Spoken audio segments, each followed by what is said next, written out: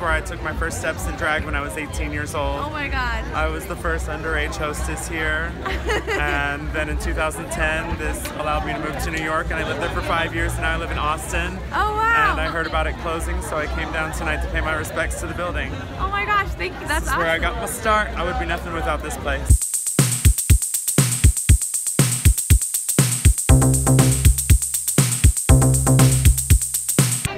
I came here like when I first turned 21, and I just heard the other day that it was closing. And I was in Seattle, and I took the first train to come back so I could be here for the closing. For me, Embers was the very first place I went to when I first realized that I was bi, so it's kind of like my coming out happened here, and I guess to see them go out as well is kind of like a perfect circle.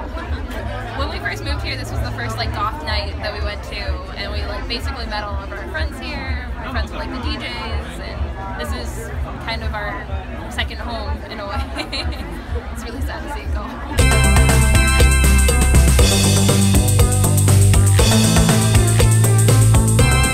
Embers is my first home. It's the first place that I got a show, the first place that I got to do my own show, and the place that sort of discovered me and helped build me into who I am today.